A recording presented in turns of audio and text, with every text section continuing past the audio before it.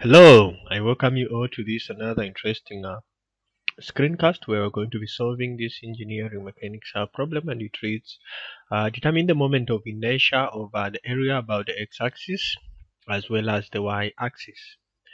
This problem is coming from the engineering mechanics statics textbook 13th edition by R.C. Benam. So we have this problem and we are being asked to determine the moment of inertia about the x-axis and the y-axis. Right.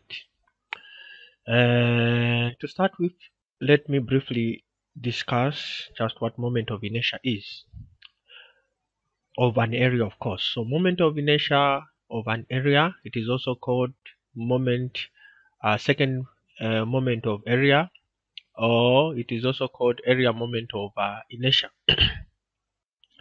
And mathematically, this moment of inertia about the x-axis is defined as Ix, which is equal to integral of y squared dA. Okay, and moment of inertia about the y-axis is defined as integral of x-axis dA. So what is this moment of inertia? Moment of inertia, you can think of moment of inertia as it is a geometric property, okay, just like centroid is a geometric property. A moment of inertia is also a geometric property of a shape, such as a cross section of a beam that describes how the area of that particular shape is distributed around an axis that you have chosen.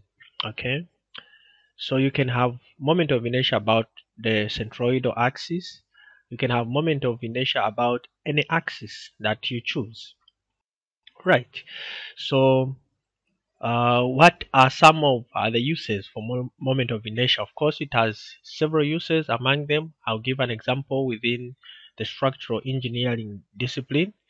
We use moment of inertia to calculate the deflections of beams.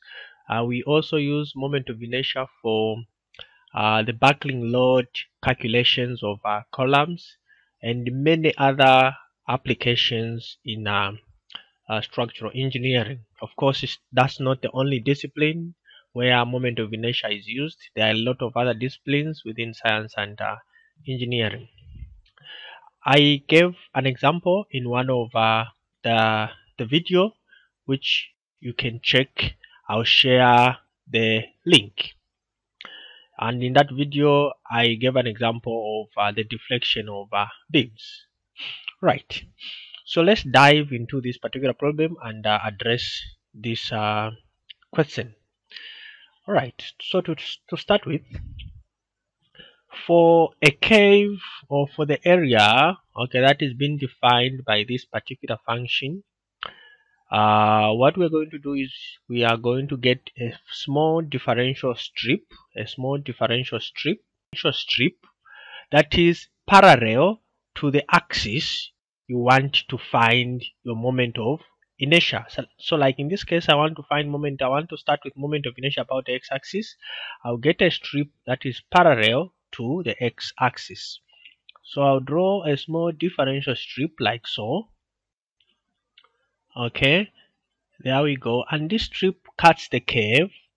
It cuts the curve at x comma y.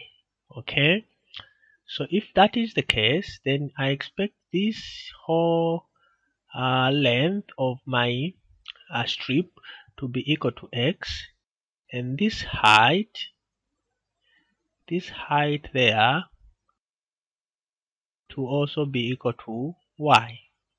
So if this is the case, therefore the centroid of this small strip, the centroid in the x direction of this small strip is going to be equal to, this one is going to be equal to x scaled is equal to x divided by 2.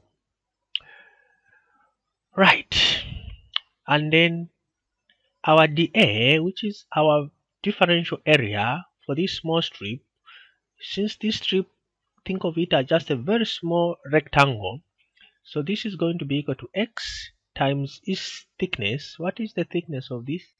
The thickness of this strip is, we are getting this differential strip, and this thickness is dy. Okay, so our dA is going to be equal to x dy. All right. Then our moment of inertia about the x-axis will be equal to Ix is equal to integral of y squared. Like we said, this is also called second moment of area. Okay, so we are taking a moment of area twice, right? Hence the name second moment of area. Okay, so integral of y squared dA. Okay, and this Ix therefore is going to be equal to y squared. Our dA is just x dy. Okay, and then we know that the function that governs this curve is equal to y squared is equal to 2x, and we can write this in terms of x. Okay, therefore this is going to be equal to y squared divided by 2. So having done that, then we are going to replace this x here. All right, we are going to replace this x there, and if we did so, then we are going to have this expression as moment of inertia about the x-axis is equal to integral, and the constants of integration, because we are integrating with respect to y, therefore our constant is from 0 to 2, right? So 0 to 2, like so. Great. Okay, 0 to 2. Okay, and then there we go. What we have y squared. Y squared, our x, we said, is going to be equal to y squared also, y squared divided by 2, then dy.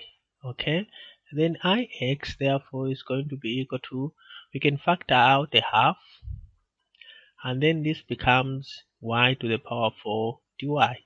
And if we integrated this becomes 1 over 2, then this becomes y to the power 5 divided by 5, evaluating from 0 to 2. And if we evaluated this gives us, this is 2 to the power 5 divided by 5 by half, which gives us a 3.2. A 3.2. Okay, this is a 3.2 meters to the power 4. This line here we go, let's draw this line here. So let's now find moment of inertia about the y-axis. So again, to do that, we are going to draw a differential strip this time around that is parallel to the y-axis. Since parallel differential strip will be in this direction like this. Okay,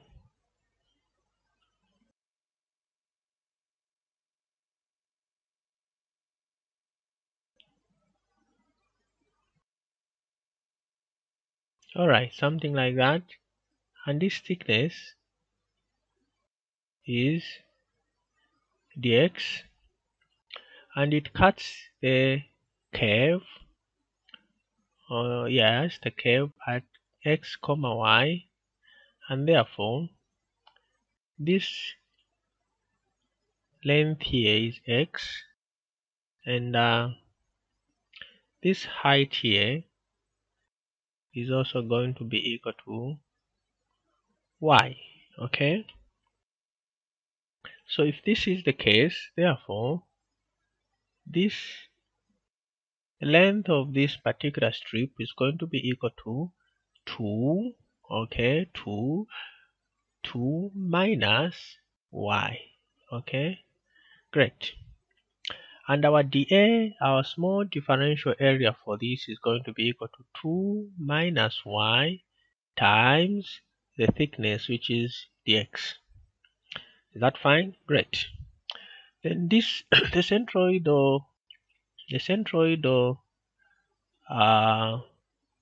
height for this small strip is going to be equal to this one will be equal to y curled is equal to y plus 2 minus y divided by 2, which eventually gives us a y plus 2 divided by 2. Okay, great. So then we know that moment of inertia about y-axis I sub y is equal to integral of x squared dA. Okay, and our iy is going to be equal to x squared. Our dA we said is 2 minus y dx. And then we know that our y squared is equal to 2x, and therefore our y is going to be equal to root of 2 x to the power half. Okay, so we replace this y here, we replace it there, and if we did so, then we are going to have iy will be equal to integral, since we are integrating with respect to x, our integration constants are from 0 to 2, x squared, then we have 2 minus a 2 there, and then with an x to the power half, okay, dx. Let's expand this. So this is going to be equal to I sub y 0 to 2. This becomes a 2x squared, then minus root of 2 x squared times x to the power half. Okay, this becomes a 4 divided by 2, so this becomes x 4 plus 1 is a 5 divided by 2, right? It's a 5 divided by 2 dx. Okay, let's move up where we have some space. Therefore I sub y is going to be equal to, if we are to integrate this becomes equal to 2x to the power 3 divided by 3 minus root of 2, and then we have x to the power that is 5 over 2 plus 1, that becomes 2 over 2, which is 5 over 7 over 2, 7, right? 7 over 2, and then times 2 this side divided by 7. Okay, and we are evaluating from 0 to 2. So let me move this. Let me move this like so. Great. Okay, so there we go. We have this expression like that. Great. Therefore, our iy, if we evaluated this, this gives us 2 times 2 to the power 3 divided by 3 minus root of 2 times 2 to the power 7 over 2 times 2 and divided by 7. Okay, so we have a 0.7619, okay, meters to the power 4. Great. So we have moment of inertia about the x-axis. We found that is 3.20 meters to the power 4, and moment of inertia about the x-axis is equal to 0.7619 meters to the power 4. This is the final solution for our problem, and I hope the video was helpful, and if it was, give me a thumbs up, like my video, and continue subscribing. Check out my other videos on moment of inertia. Bye bye, and see you in my next screencast.